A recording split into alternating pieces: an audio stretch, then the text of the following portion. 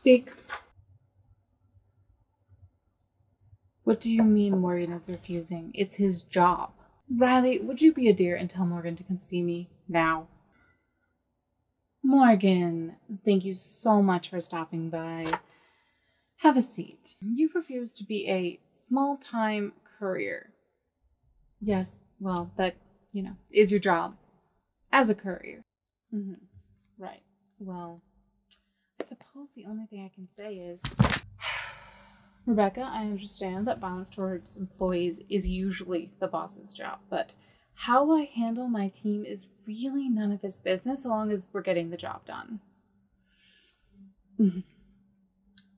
Right, but you're the one who suggested me for quartermaster after the last one was a scheming, lazy asshole, so I'm merely cleaning up the mess.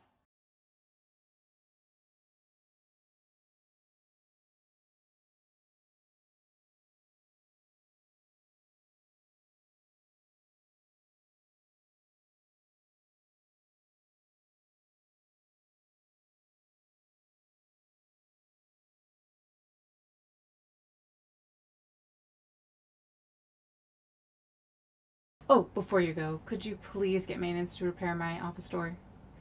There's a Morgan-sized hole in it.